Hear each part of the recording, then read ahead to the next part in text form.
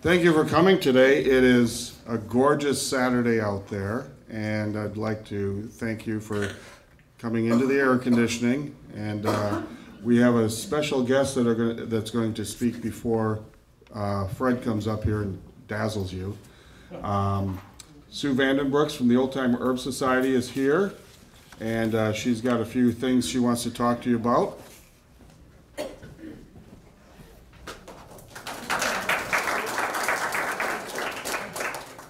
Good afternoon. I'm the new chair of the Trombley House Committee, and I know many of you have. All right. I know many of you have gone to the Trombley House over the days and years, and it's in need of paint. And so we're kicking off a campaign to try and get some funding for painting the Trombley House. And the first, it's right in the middle of my forehead. And the first event that we're having is called the Princess Tea. Next Saturday, June 17th at 11 till 1:30 p.m., Queen Hannah and Prince Charming will host a high tea for young ladies ages 4 through 8. The tea will feature pastries. I'm going to just step away for a minute here. Pastries that are going to be done by Grace by Cakes. The cookies will be in the shape of high heel shoes and crowns and tiaras. We have little frogs. There's more than this. These are just the three that I've got pictures of. Cake pops, cupcakes, fruit flavored beverage. Tea sandwiches will be available. The cost for this tea is $35, and that would be admission for one child and one adult chaperone. Should you have 2 grandchildren that want to come, we do have a special for $50. You can bring 2 children. The adult will be served a beverage as well as a dessert. And there will be entertainment. And Queen Hannah has just a little thing that she wants to say. Oh, and there's a Prince Charming too, but we're not revealing him yet. Go ahead. Yes, please bring your grandchildren. Ages 4 through 8, they can wear whatever regal attire they would like, and they can celebrate high tea with me. So please come. All right? Tickets are on sale in the office, and so you can get tickets if you want today or through the week, but next Saturday, 11 a.m., okay? All right, thank you.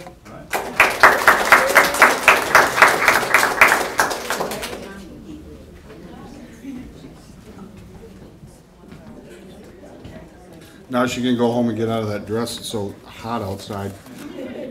Come on in. All right, I'm going to bring up the new chairman of the museum board, Mr. Mike Weiler.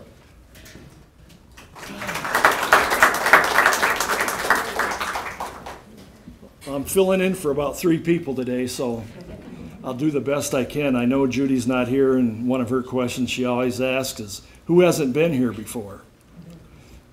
And usually we find a few that are guilty of that, but that's fine. This program is something we put on every month except for December, and we try to feature local interest topics to talk about. And we have the schedule done for this year, and Mike's working on next year's schedule already. And so, just so you know, it takes a little while to put this together. I actually tracked Fred down at he was selling tickets at Party on McCarty fundraiser. And I asked him if that was his name, and he said yes. I says, well, would your family like to do a presentation on the business? And he says, well, yeah, I think we would, but not this year, but next year. Well, this is next year, so we have him here today. And the other thing is the museum is greatly funded by the lowest millage that's levied in Bay County. And that brings in about 80–85% of our funds. The rest is money we raise doing programs or grants or whatever it is and projects we work on. This was put together to try to get people to come into the museum that normally don't. But the museum's open a wide variety of hours. It's open today. You can wander through here, upstairs and all around the bottom. And actually, if you take the loop that's over here, you're going like on a tour of Bay County. So, and it's through its history. So please do that. And like Mike said, thanks for being here. There's a lot of other options today going on downtown and everything else. So thanks for being here.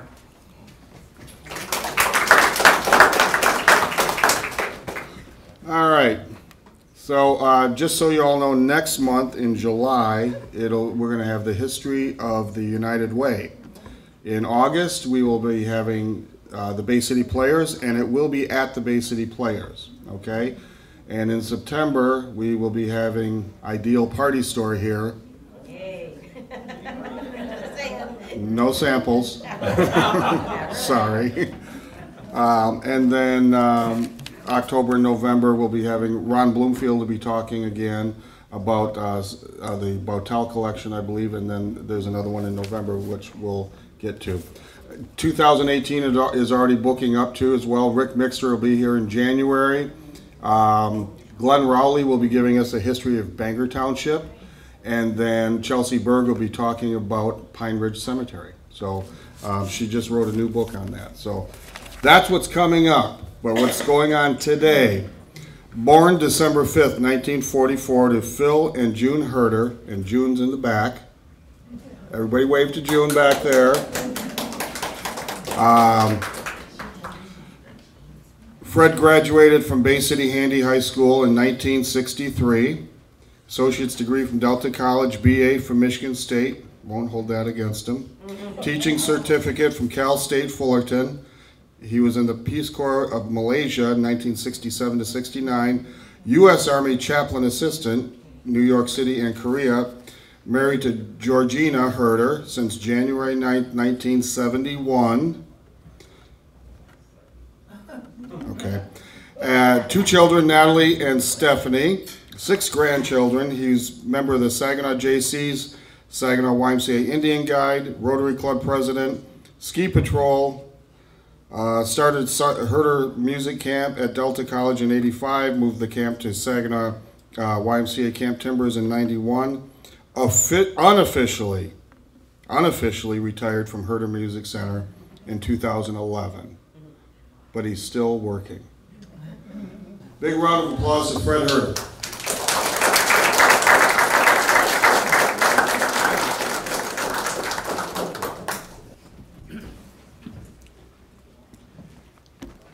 I think my niece Heather is the one that got me really into this, so you know, I won't call her up, but this is the person right here. It's all her. And I used to play with this fella. We used to go to McKinley School together, and somehow I tried to stay, you know, unrecognizable, but he recognized me. So. Well, we have an interesting history. It's a company that now. I haven't done the math, but how many years are we? 114. 114. 113, 114. It was started by Herman Hardy, and I just met his grandson, Keith, who's here in the audience, right here. Stand up, Keith. I'm going to...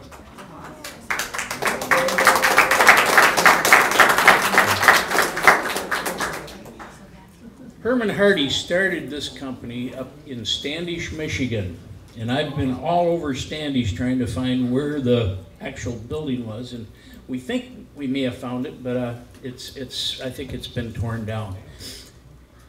In 1903, now he sold pianos and he sold band instruments. He sold everything. Anything that was musical was part of the operation. And an interesting thing that you got some pictures up here. He used to bring them all out in, you know, with a horse and buggy. And one of the things that he told me, now I was 8 years old, 9 years old back in '52. He used to do what they called pieing the state. They would go different road every week, never the same road for many, many years. And he'd go out with his wagon with 2 pianos on it, right? Yes, sir. You got the same story? Yeah. He'd go out and knock on the door at a farmer's house and say, my horse doesn't seem to be running quite as well as he used to, and he's getting a little tired. Could I leave a piano with you? Well, the farmer, oh sure, and he gets his sons, and they'd come out and help carry the piano into the parlor. And he says, I have a second one. Do you have a neighbor that might? Oh, Joe down the street. Take it down and my son will come with you. And they'd go down, take a piano into Joe's house. About 2 weeks later, he would come back, knock on the door, I've come to get the piano. And back then, we didn't have televisions, we didn't have, you know, all the stuff that keeps us entertained. They didn't want to let him take it back. And he would take it. He'd bring a contract and somehow sell it. It was it was an interesting way of selling pianos. It was done up until the turn of the century out west. They were still doing that same type of thing where they'd go out little country roads and, you know, sell pianos because it was entertainment. You had fun with it. You stood around the piano and played. You know, we used to play the player piano. Remember? You know, people liked to get around and do that kind of thing, and that's what they did back then. He was very successful. So successful that he was convinced by one of his employees that they should move down to Bay City. And they moved into, I don't know if you have it on here. This is the first building that we know of that he was in. Do you remember this, Keith? Or? Yes, I do. Okay. This was on the corner where the new library is. Okay, and that's all been torn down over many, many years, but this was on the corner there. And he was there for several years. Now, this is the location where we don't know exactly, but this is, you know, where we think it was. That picture is in City Hall, down in the basement of City Hall. And so that's where it would have been. And then he moved over onto 3rd Street, which, here we go. The building that had Seitner's, Simpliner's tuxedo shop, that sort of thing. And we had the Lincoln Mercury car dealership was in the second half of the building. And I think my dad came home with a Lincoln one time to surprise my mother from, probably traded a piano, you know. You remember that? That was Mitchell's Cadillac on Lincoln. I think he had both at different times. But that's the old store. It was a phenomenal store. It had an elevator that you had to pull up by rope. And it was in the back. And then on the 2nd floor, he had all these little alcoves, and they were designed like homes, little rooms. They'd have different piano in different room to make it look like it was homey. And they had all sorts of furniture up there to make it look very nice. On the main floor, they had records, they had sheet music, they had band instruments, they had televisions, they had radios, just about anything and everything that was musical was in our store back then. I was 7 years old. 7 years old? Okay. I'm only 40. When they opened it, okay. Yeah. It was a beautiful, it was a showcase and a beautiful, beautiful place.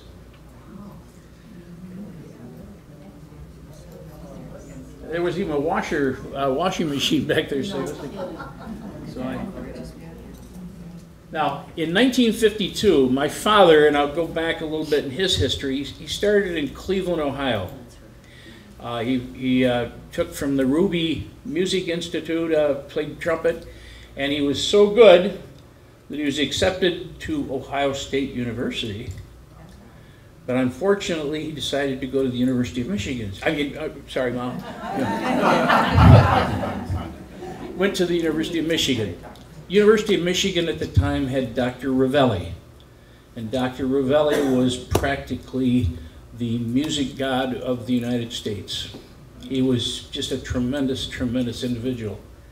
My dad went to Baldwin Wallace first, then came up to Michigan, got his BA degree from Michigan, and then he got his master's degree from Michigan also.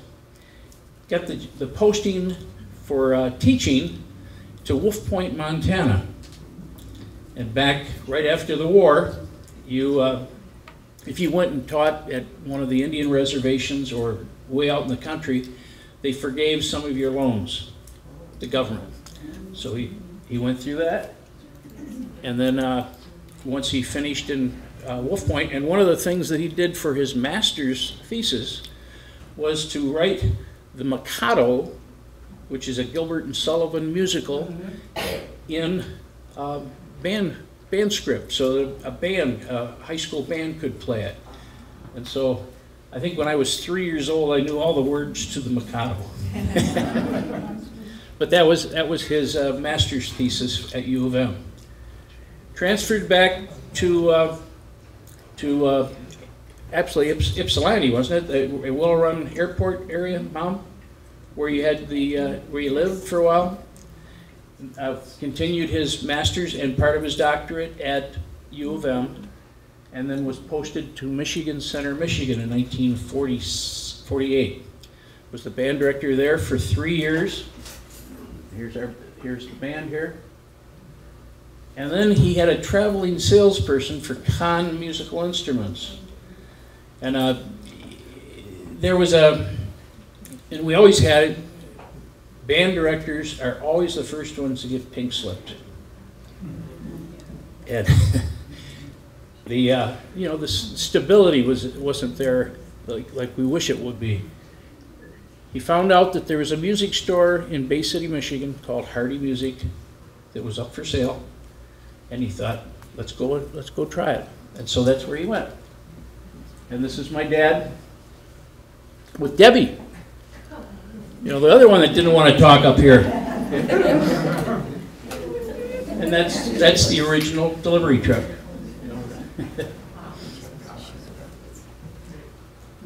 So which one is Debbie now? Debbie, stand up. Take a bow. Yeah, she is standing. You need a platform, Deb. And you all seen my mother already. I think they introduced her. She's going to be 95 July 1st.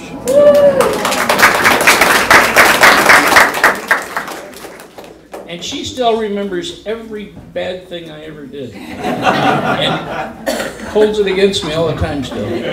Still beats me badly at cards. We refuse to go play cards with her anymore because she's constantly beating me at phase 10.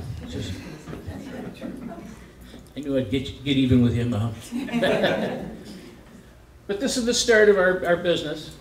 We stayed in the Hardy building for about 1.5 years. And we moved to the location right next to the Sub-Deb.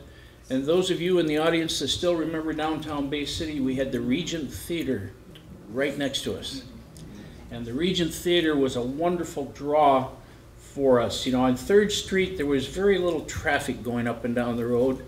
But in the Davison building, right downtown Bay City, with the Regency right there, there were people walking all the time. And the Regency would be the 3rd, 4th, 5th, and 6th in there. That's where the Regent Theater went in, and then it turned. And if you ever look at the Davison building, you still have the high part of the stage structure up on top, and it's still up there, where they used to raise and lower the curtains and all the extra things that that they needed through productions. It's still up on top on this far end down here of the Davison building. And it used to be all empty, and now they've got all sorts of offices in there. So, but that was the start of the store, called Music Center.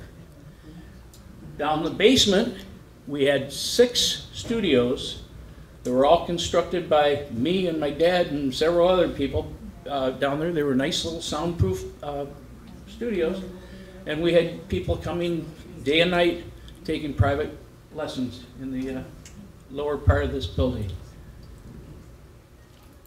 1963, we purchased the building that used to be the Dinah Hughes dress shop, if you remember.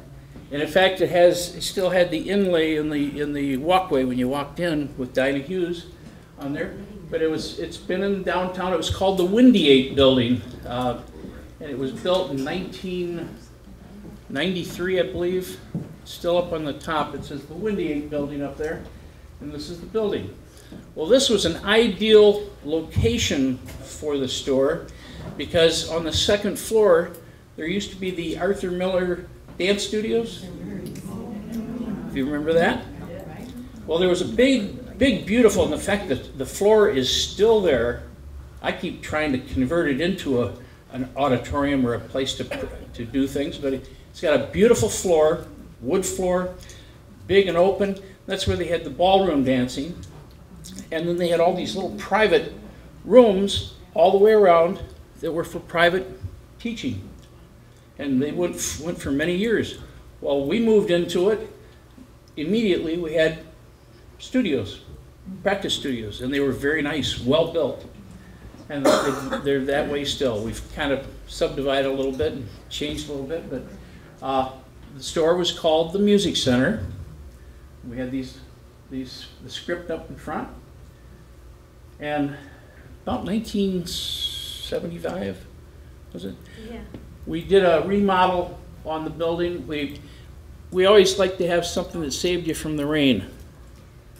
Well, we had some architects give us an idea, but it was a little bit more expensive than we could afford. So we went with the cedar shake overhang, which kind of protects people from the rain, and that's been us for ever since. We filled in several of the windows up above for energy efficiency. Those windows were just horrendous for the heating bill that we were getting, and also air conditioning. So we filled them in, and they're real thick. They're like 13 inches thick with styrofoam and all sorts of stuff in there to insulate it, so our heat bill is a lot better. Keeps us downtown. So. And this is our building as of now. Now we still are in the piano and organ business, but when we first got here, 1952, our business was accordions. And I can remember for many years, during the 4th of July parade and the St. Patty's Day parade and all these different things, we would have these big trailers, flatbed trailers, that we'd have 50 to 60 accordion players on. We'd have 2 of them, and we used to go down through the St. Patrick's Day parade and the 4th of July parade playing accordion. And Howard Harmon back here, one of our longtime employees, still keeps up the accordion thing. He has a little group called, what's it called, Coots? Kids and Coots. Kids and Coots. Performing at the Temple Theater tomorrow at 3 o'clock. Let me add one more thing. I took my first lessons in the Davison building, and my teacher is right here. This is Betty Pavia. It snuck in, I didn't recognize you. Thanks, Betty. Thank you so much. Yeah? Were there 6 studios down there, or 7? Down the basement? I can't. I think there were 7, but it's one of the first things that go. You just can't remember everything. So. Okay. When I first got out of the service, 1972, we had set up a deal with Fashion Square Mall to open a store. We had to wait, though, because we had a competitor called Grinnell's. I don't know if you remember Grinnell's. Grinnell's was the largest music store in the country at the time. They had stores in and the Fashion Square did not want us to come in until they had a definite no from Grinnell's. And we were very thankful that Grinnell's didn't want to do it, and we moved in back in 1972, October. We were the 9th store to open at Fashion Square Mall. Now, Fashion Square Mall, most of you don't remember when it was opening. There was a sand floor. inside a big empty building. They put the walls up, but we had to put the floor in, we had to put the walls in, we had to put the air conditioning units, the heating units, everything. They just provided us with a hallway and a big 17-foot dungeon, or whatever. So we built the store. We stayed there for 10 years, and we found that the cost to stay in that mall was prohibitive. You know, my CPA here in town said, you don't want to stay. So we opened up a store right down the street, built it ourselves. We had 7,000 square feet instead of 3,000 square feet, and it was half the price that we were paying to the mall. So that was a good reason for us moving. And this is, you know, the thing. I don't know if we have a picture of the building or not, but I don't. look just like this one here. We also had a store in Midland for a while, and Midland was a wonderful place to be. This was the old Grinnell store, and we just took over and refurbished a little bit, and this is a location that we had down in Flint. Now, the economy has not been the greatest, and we had to make decisions. When you go down to Flint, you see the largest automobile factory in the world in the old Buick Motor Division, and you probably went with me. When we were at McKinley, we went on a field trip down to Buick City. Do you remember that? We went down through this factory, and they had a rubber-wheeled train that took you from the start of the factory to the end of the factory. And they were pouring the they were pouring the metal for the engines. They were taking the castings and boring them out and putting engines together. They were making doors and seats and everything that goes into a car, all in that complex. 2 miles, 30,000 workers. You go down through this factory and watch a Buick automobile being put together. And at the end, they would pull us out of the thing and put us in the front seat and drive out to the parking lot and put the car out there so it could go where it was going to go. But that was back when, you know, that's 65 years ago. Yeah. And you go by now and it's total empty for 2 miles.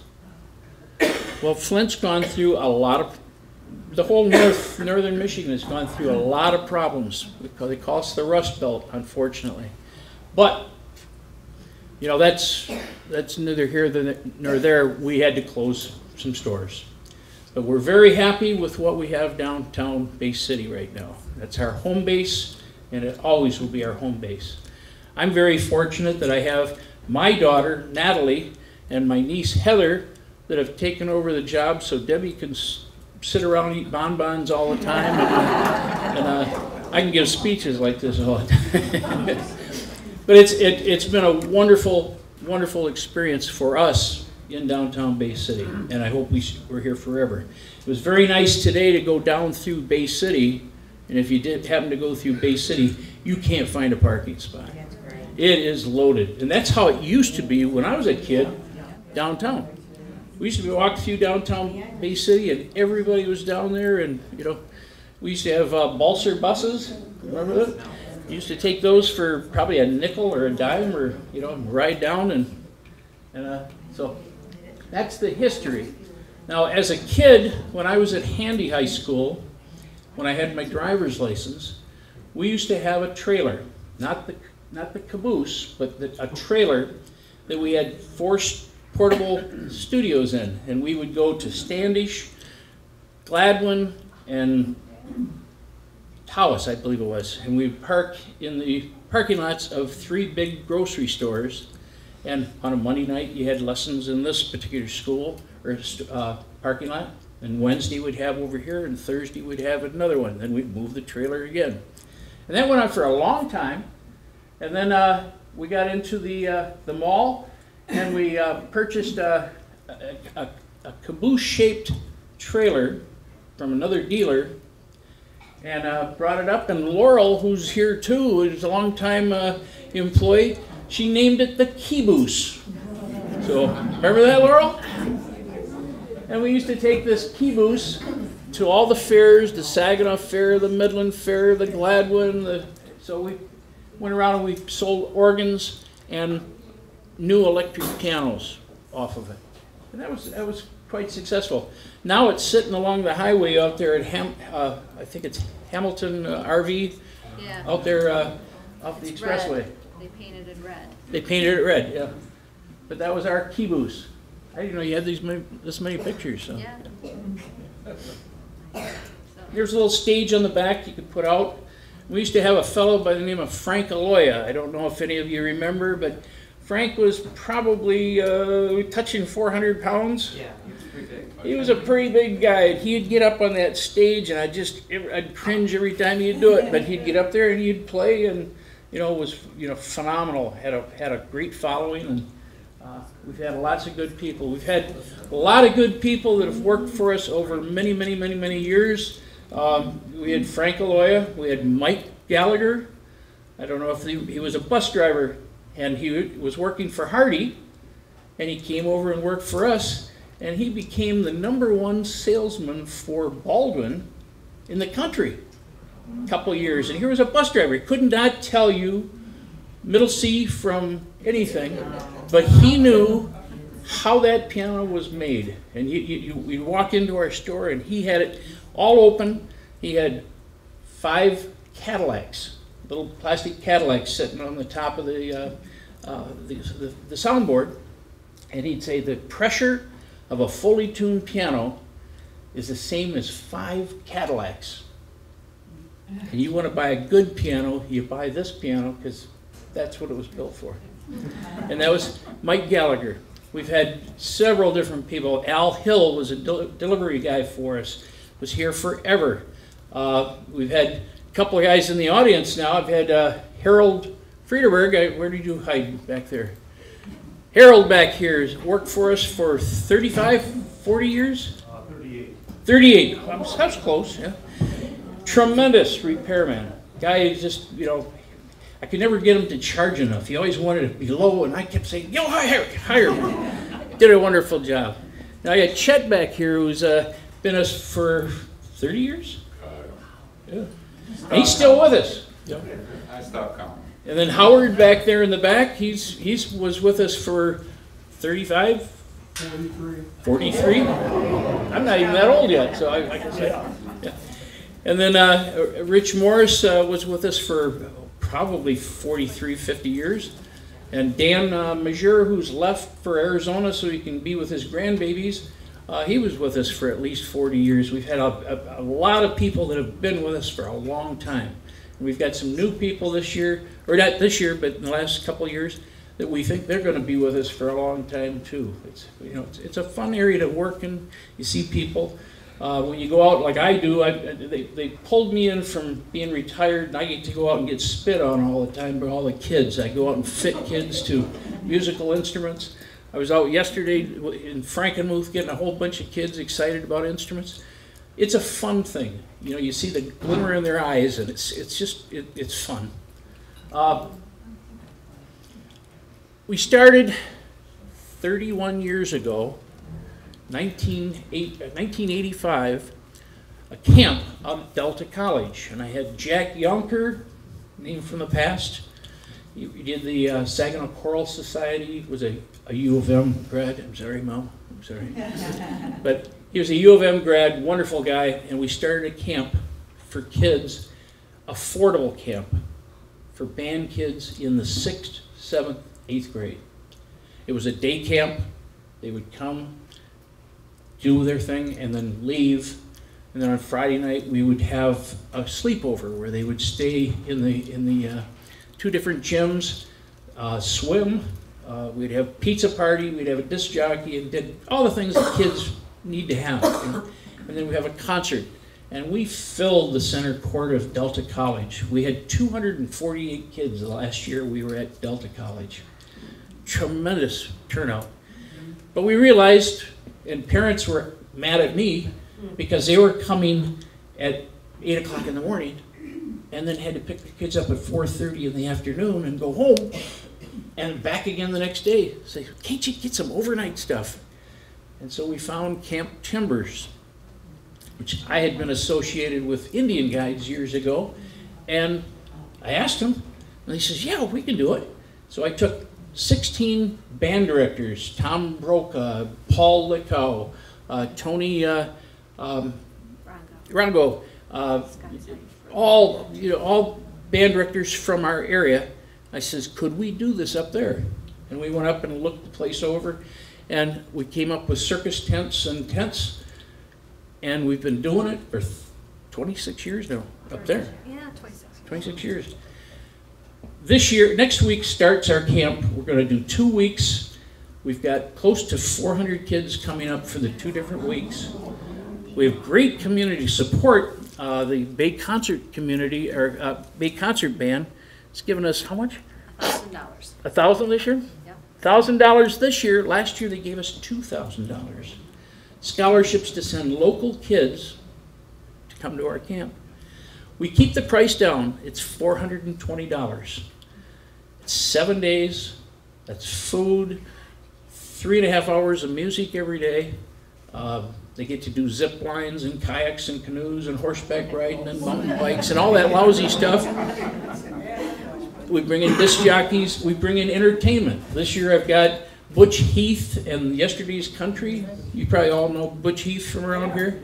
He's coming up to perform. I've got a Cool Lemon Jazz group coming up that plays Chicago-type style music, or Earth, Wind, and Fire. And then I have, what's the last one? Thunder Bay Quartet, saxophone quartet. If any of you would like to come up and see these, we do them on Monday, Tuesday, Wednesday, and Thursday. They're open to the public up at Clear Lake, up above West Branch, 14 miles from West Branch. From 7:30 till 8:30, we have these performances. Bring a lawn chair. It's a free concert. We'd love to have you see all these kids out there. You have to sit in the back because the kids get front rows, you know, for our thing. But it's a fun week, and it's 31 years this year. I hope to see it go for a lot longer. So, have I done my time? We got kind of out of sort. Okay. We have the 100 years. Back 14 years ago, we were fortunate. My father was still alive and my mom.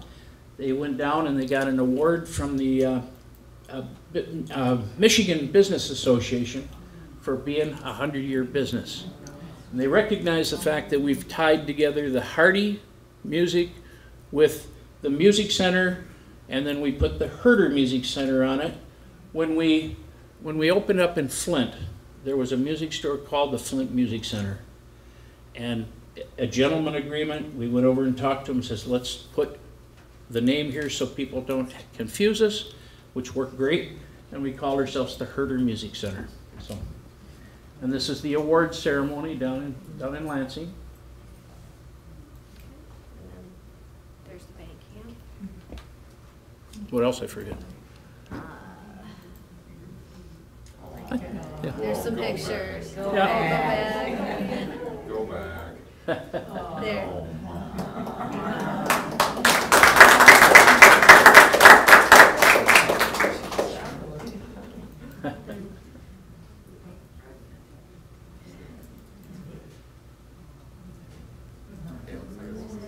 That's our Herter band, family band over here. So.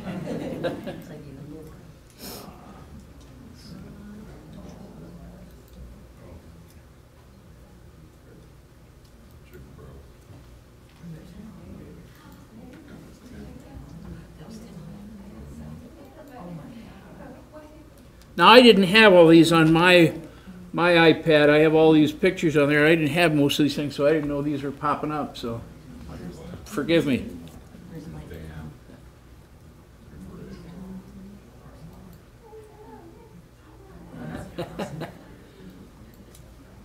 Was that 70 years ago, Howard, that picture that was up there? Well, that's all, folks. Thank you. And it's all all Heather's fault, so stand up, Heather. Take a bow. Come on, get up, get up.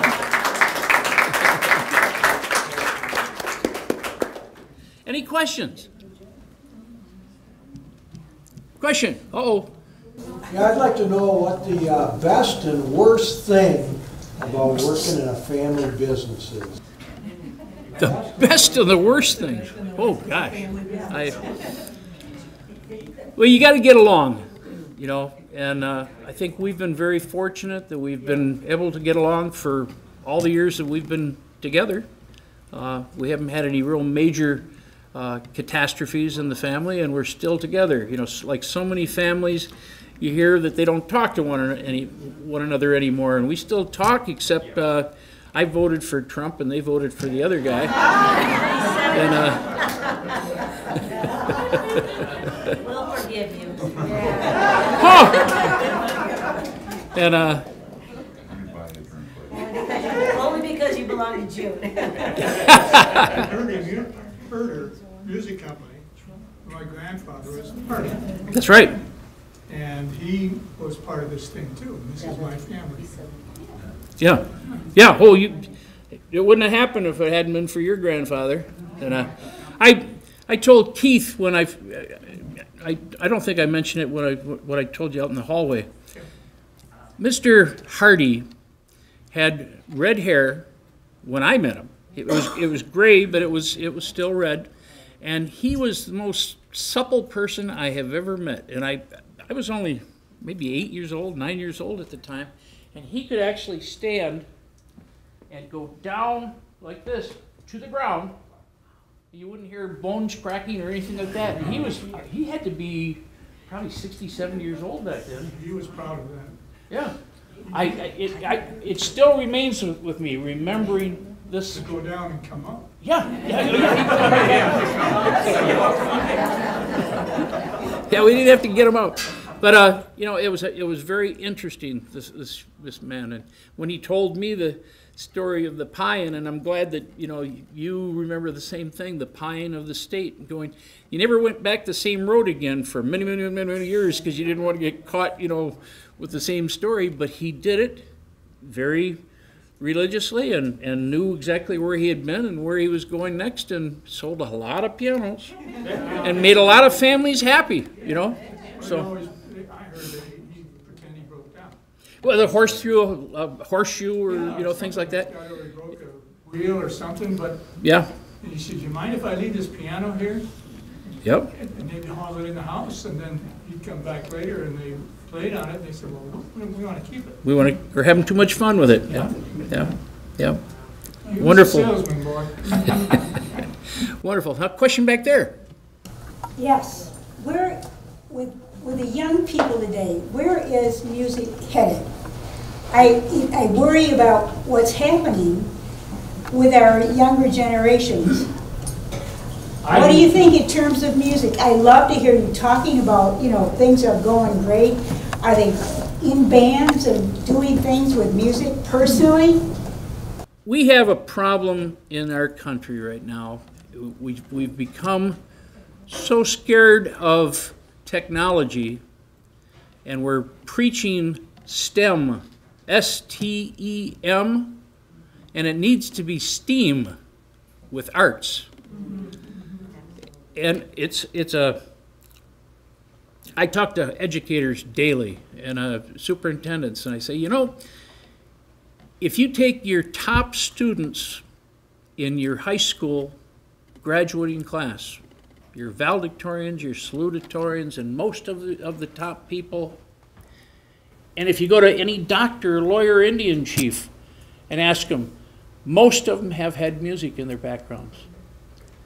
And all of a sudden, we've got to a point, and I've got one principal or superintendent that I really got a little feisty with.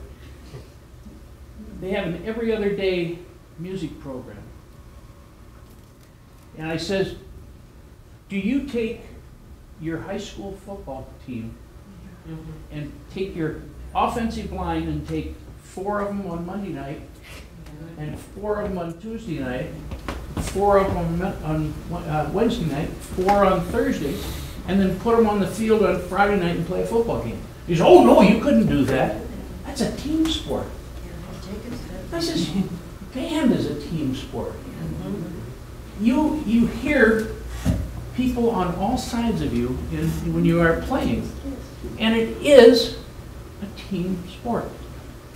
And how can you come out and say we're going to push STEM and do all the math and sciences and stuff like that, and not allow those same minds to do music, which brings it together? There is no other activity other than music that makes you use both parts of the brain at the same time. You're hearing and you're putting together and condensing it. And my father was a prime example of somebody that took his music ability and he was doing computer programs. And IBM actually called him several times to find out how is he doing it. Because he could think outside the box. And that's music. And we've got to get STEAM back in our schools. Now, we're very fortunate here in Bay City. We have STEAM. Midland has STEAM.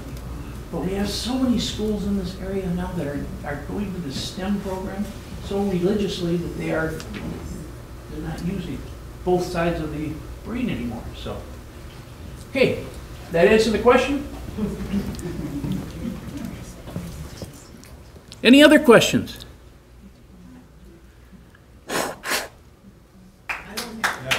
Thank you.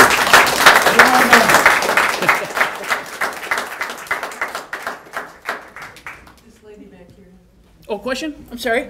I don't have a question, but I have attended a lot of music teachers conventions in Michigan, and the Michigan Music Teachers Conventions, and teachers from all over tell us how lucky we are to have you in our city.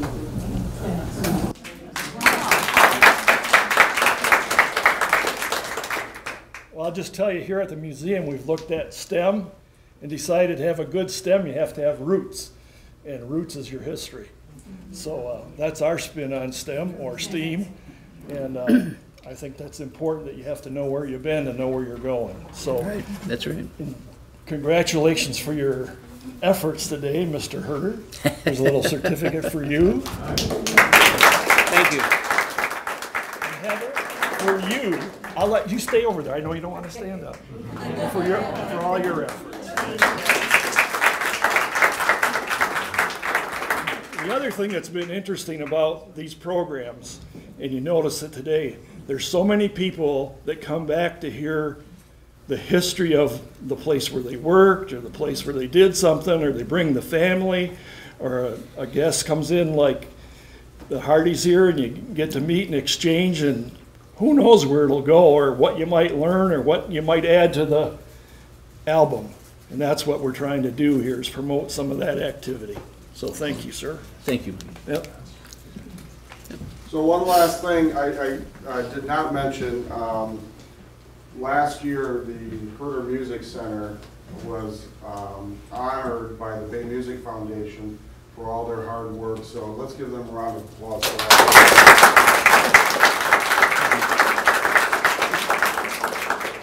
And when Mike said he talked to Fred last year, I figured, well, I know exactly where to go to get this program here. Heather owes me like a bazillion things, so she just paid up a whole bunch. So thank you both for all this. Big round of applause. Thank you so much for coming.